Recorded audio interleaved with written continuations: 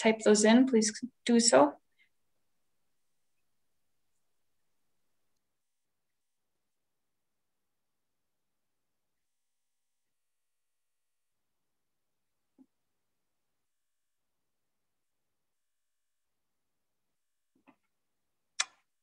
All right, I'm not seeing any.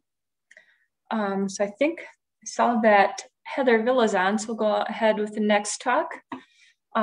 Heather is a wildlife administrative chief for South Dakota Game Fish and Parks, and she's going to be presenting on the impacts that COVID had on our license sales. Heather? Thanks, Casey. Thank you guys for having me here today. So as Casey mentioned, I'm going to be reporting out on hunting and fishing license sales specifically. So I think a lot of folks are going to speak to the impacts of COVID.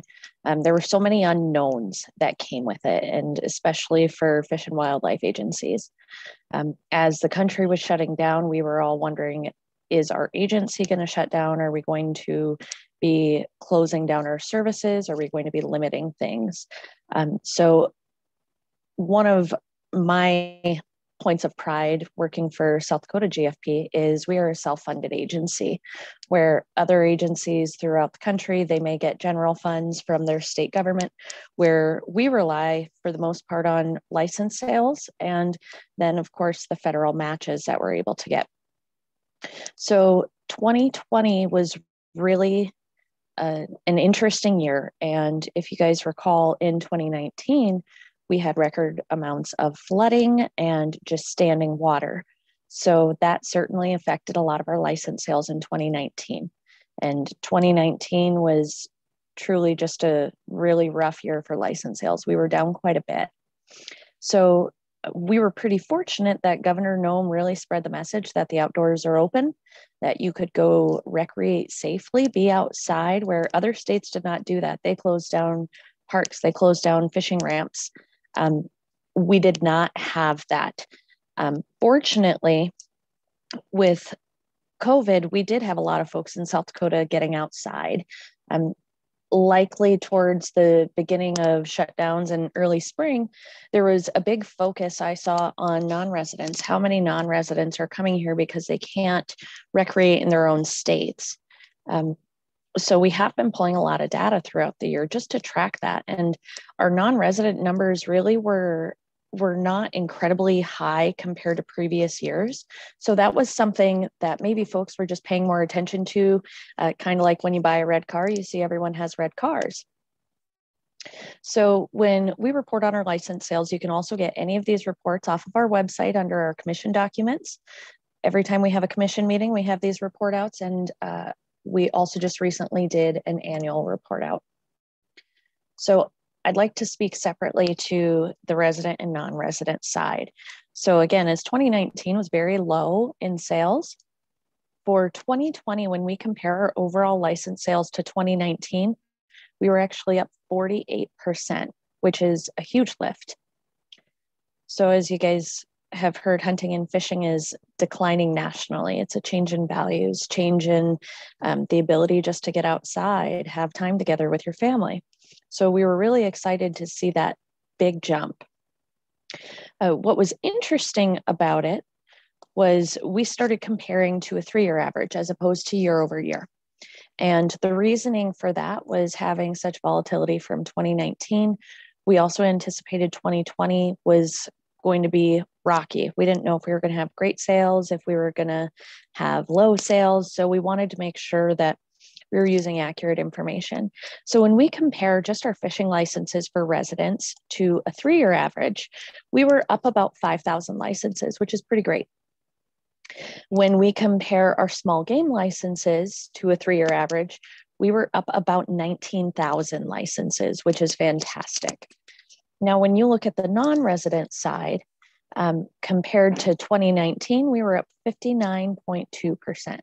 Again, we didn't see a lot of non-residents in 2019 due to standing water, which meant that, you know, fields were getting harvested later and folks just simply weren't traveling because stuff wasn't out yet. So had to make sure they could get to birds, and we saw some very low numbers in 2019. So to be up 59.2% is really great.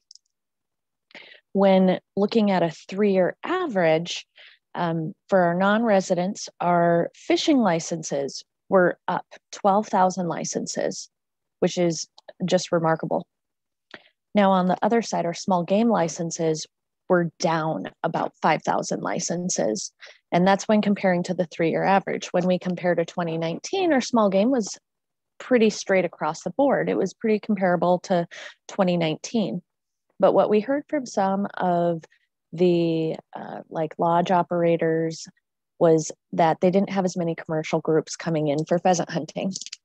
Now, part of that was having restrictions company-wide coming from other states where they wouldn't allow their staff to travel or things like that. So we anticipated that. However, these are really strong numbers considering all the change, all the uncertainty that 2020 came with.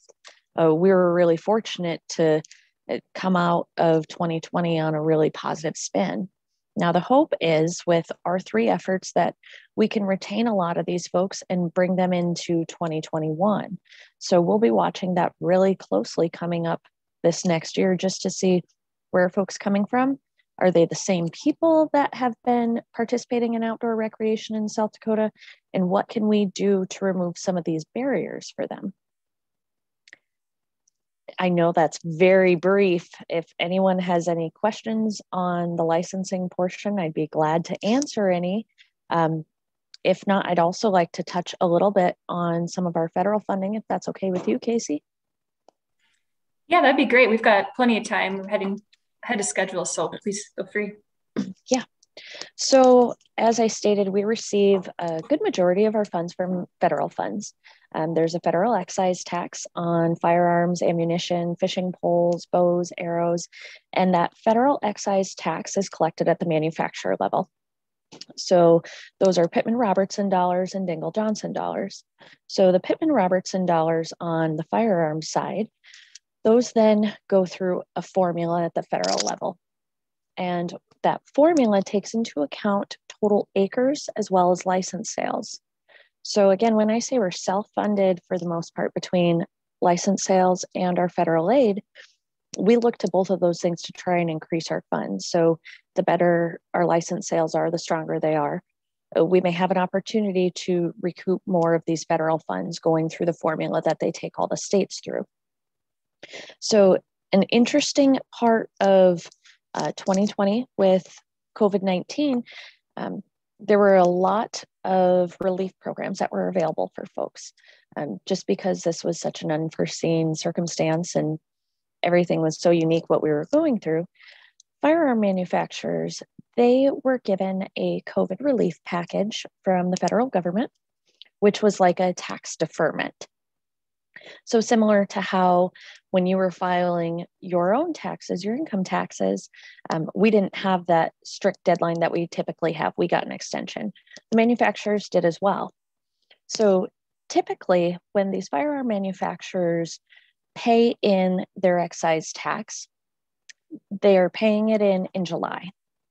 With this COVID relief package, they did not have to pay in until October. And South Dakota is not unique in this. A lot of state agencies are seeing some cash flow change on the federal funding side, because when they typically will dole that money back out to the states is October. So if the manufacturers typically pay in July and then the money goes back out to the states in October, but this year they didn't pay till October. So the money that we received this year in October was just from those manufacturers that had voluntarily paid early.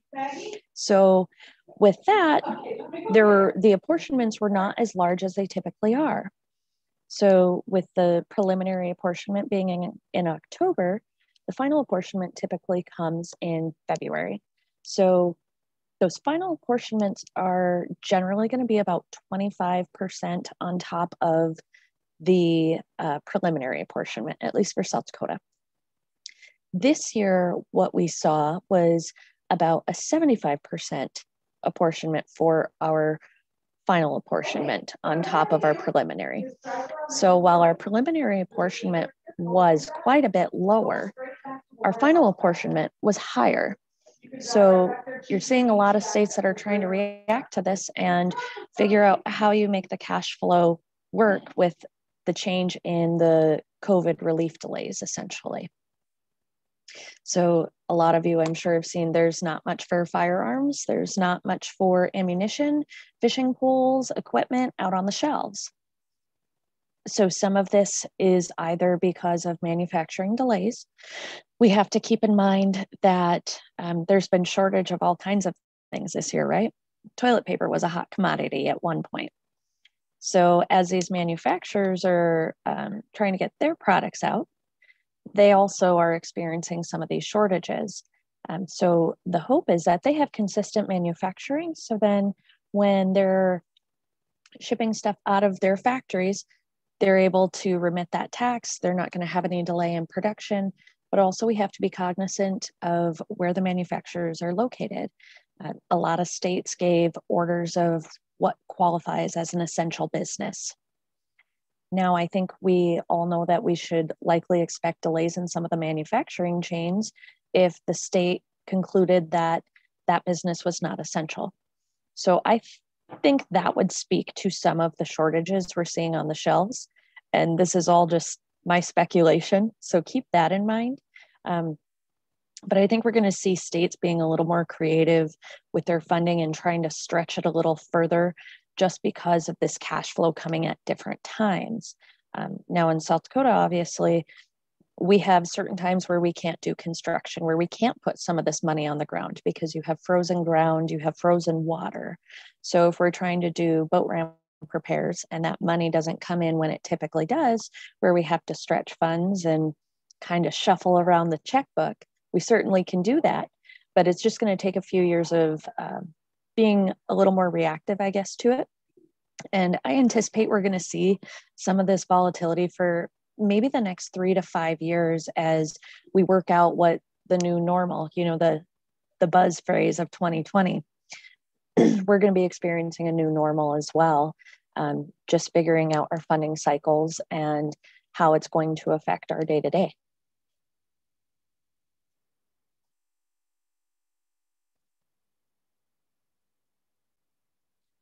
Any questions?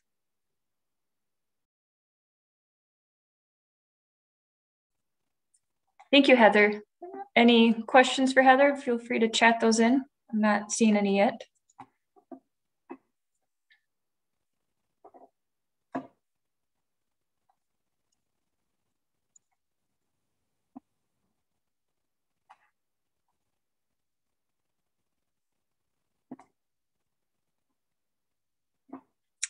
All right, not seeing any. Thanks again for coming to talk with us. Really appreciate it.